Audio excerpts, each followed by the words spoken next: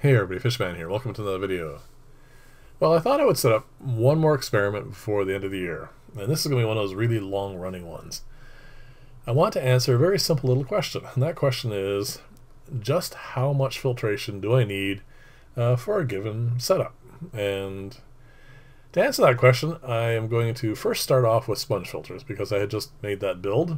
And what I'm going to do is I'm going to create 3 identical chambers, and those chambers are going to sit inside a box filter like the one you just saw. And I'm not going to create just one box filter, I'm going to make 2. And the reason for that is I could have just cut that sponge into 3 pieces, let it get acclimated, and then after that I could remove and add back in sponges depending on how the filtration was going and see how the tank responds to that. But whenever I do that, I'll end up disturbing the sponge, and I don't really want to do that. I want it to be as stable as possible. So I'm going to create, like I said, a second box, and what I'm going to do is these are all going to sit inside the first one, and I'm going to get them acclimated. And then what's going to happen is, as I set that tank, a tank up I should say, with that filter in it, with fish in it, I'm going to let that equilibrate, get to the point where the tank is perfectly balanced, and then I'm going to lift out, without disturbing the chamber itself, one of the chambers. And then I'm going to take that chamber so that it doesn't lose its filtration capacity, and I'm going to drop it in the second box and have it continue to filter in a different aquarium. And I'm going to gradually reduce them, and then of course possibly go back up depending upon how the tank is responding, and hopefully answer in the end just how much filter media is necessary to not just keep the fish alive, but have a nice stable environment. My only real concern is what happens, of course, if one of these sponges turns out to be more than enough. At that point, if we get to that point I should say, what I'll do is, as you can see here, they're very easy to cut. So what I can do is cut them in half and try going down even further. So we'll wait until that time shows up. Another thing I want to do after I'm satisfied with the sponges is try out other media. And at that point I'll definitely get your input, and you guys can give me suggestions as to what else to try.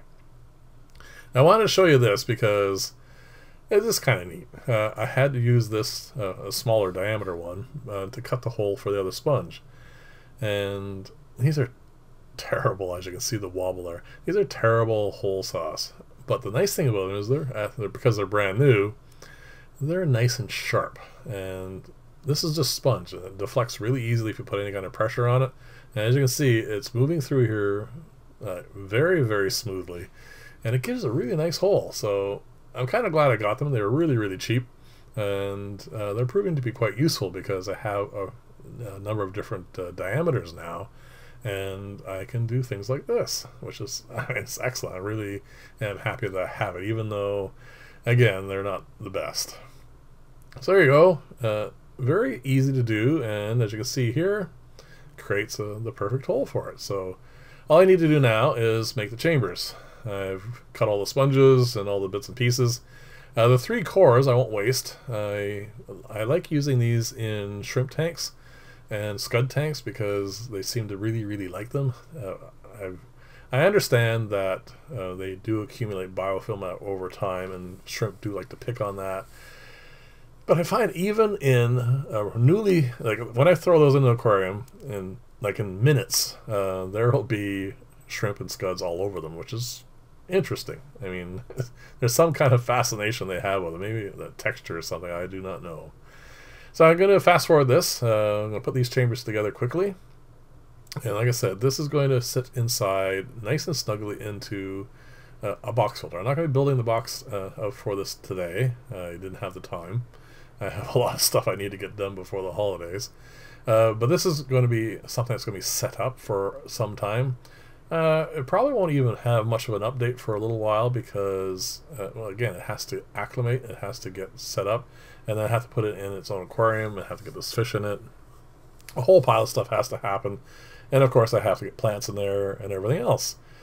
So, probably sometime in about 6 weeks from now, I'll give you an update on this, and we'll start the actual experiment. But like I said, this is just something I wanted to do now because, well, like the holidays are coming up. And again, because it's going to take so long to set up, I wanted this up and running, hopefully, like, not mid-January, but by the end of January, this will be actually ready to start trying to get some results for, which would be kind of nice.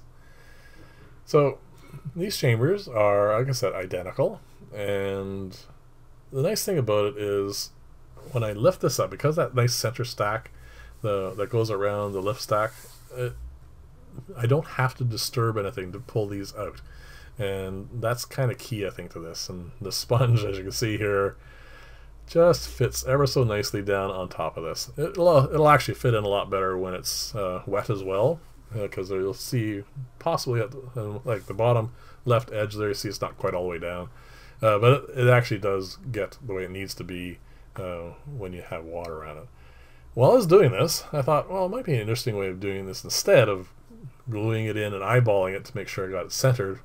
Just put the sponge around it first and then glue it that way. But because these all have to go around a central pipe, and there is only a 32nd of an inch gap for them to clear, I thought it was best just to glue it the way it's supposed to be glued, because the sponge is malleable and I could fit it around quite easily, and I don't really want to end up having the stacks I've been lifting to pull these out, the little handles there, to get in the way of the pipe itself. So there you go.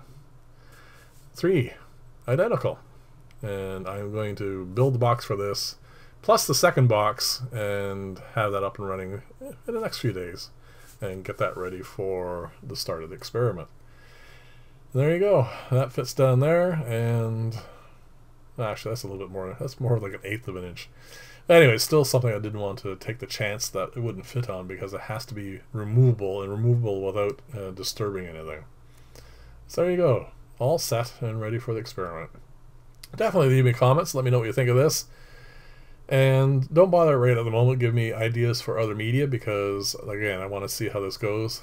I am a little concerned, like I said, that one of these is going to be more than enough, but we'll see. I mean, I know when you buy sponge filters for like commercial sponge filters, they are bigger than one of these for a 15-gallon tank, and I do have larger aquariums. I have 20s and 30s, so we can move up if necessary. So we'll see how that all goes. So anyway, thank you very much for watching. Let me know what you think, of course, and I'll see you in the next video, and bye for now.